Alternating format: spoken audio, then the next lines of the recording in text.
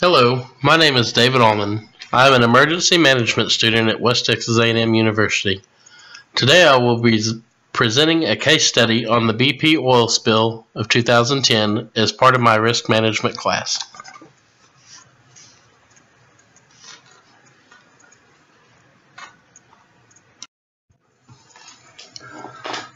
On April 20th, 2010, the Deepwater Horizon, an offshore drilling unit, incurred an explosion and fire approximately 40 miles southeast of the Louisiana coast. This explosion killed 11 workers and injured 16 others out of the 126 crew members on board. After burning for more than a day, the Deepwater Horizon sank on April 22, 2010. As a result of the blowout and explosion of the Deepwater Horizon, oil was able to flow freely from the Macondo well into the Gulf of Mexico without any way to immediately control it or way to shut it down. Oil flowed freely from the well for 87 days at a rate estimated at 62,000 barrels a day, with a total volume lost approximated at 4.9 million barrels, or roughly 210 million gallons.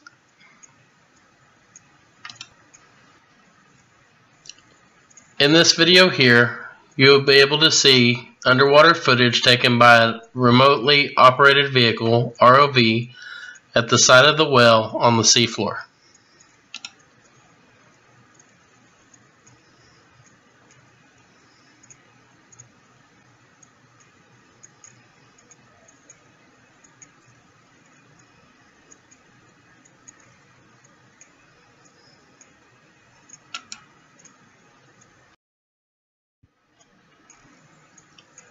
The Deepwater Horizon experienced several incidents during the time preceding the explosion. Just a month before the explosion, the drilling rig experienced sudden gas releases from the well, which would kick up the drill. Also, pipe fell into the well, and there were at least 3 reported occasions of the blowout preventer leaking fluid. There were many pre-explosion risks that were taken and warnings that were overlooked. In March 2008, the mineral rights to drill for oil at the Macondo well were purchased by BP. In February 2009, BP filed a 52-page exploration and environmental impact plan for the Macondo well with the Minerals Management Service. The plan stated that it was unlikely that an accidental surface or subsurface oil spill would occur from the proposed activities. On April 6, 2009, the Department of the Interior exempted BP's Gulf of Mexico drilling operations from a detailed environmental impact study after concluding that a massive oil spill was unlikely. On June 22, 2009, a senior drilling engineer at BP warns that the metal casing for the blowout preventer might collapse under high pressure. On October 7, 2009, the Transocean Marianas semi-submersible rig begins drilling at the Macondo well. November 9, 2009, Hurricane Ida damages Transocean Marianas enough that it has to be replaced. So on February 15, 2010, the Deepwater Horizon began drilling on the Macondo prospect, replacing the Transocean Marianas. In March 2010, an accident damages a gasket on the blowout preventer on the rig. On April 1, 2010, a Halliburton employee warns that BP's use of cement was against best practices.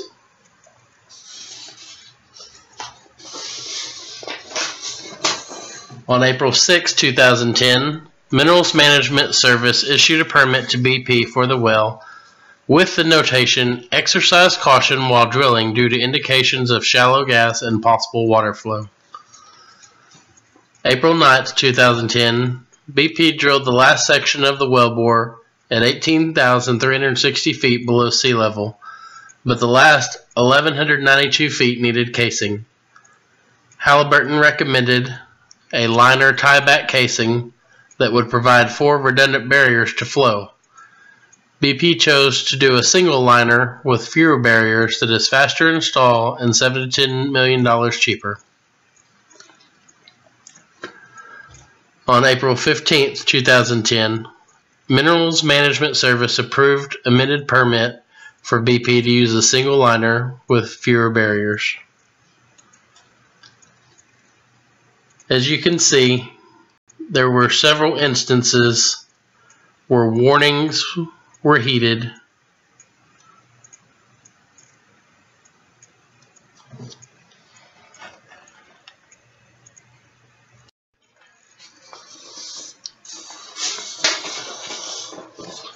The response to the oil spill was enormous. Federal agencies such as the U.S. Coast Guard, Minerals Management Service, and Environmental Protection Agency responded to the spill and coordinated containment and cleanup efforts with skimmer ships, floating booms, controlled burns, and oil dispersant. These were quickly dispatched to the Gulf Coast. Despite the best containment efforts, oil eventually appeared on the shores of the Gulf Coast from Texas to Florida. As you can imagine, the impact of an oil spill this size was enormous. There is still data being gathered on the amount of damage done to the environment. The financial impact of this incident is still being calculated to the tune of billions of dollars. Shrimping and fishing activities were halted, tourism and real estate plummeted, as did BP stock prices. It is estimated that the entire economic cost of this incident is around $90 billion.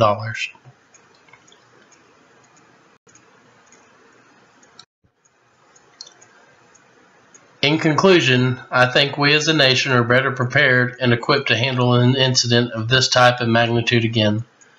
Incidents such as these show us our strengths and weaknesses during a response, which in turn better prepare us for the next one.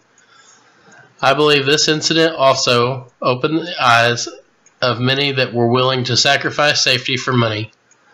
Oil production is vital for the survival of many nations, and extracting this much-needed oil is always going to be dangerous.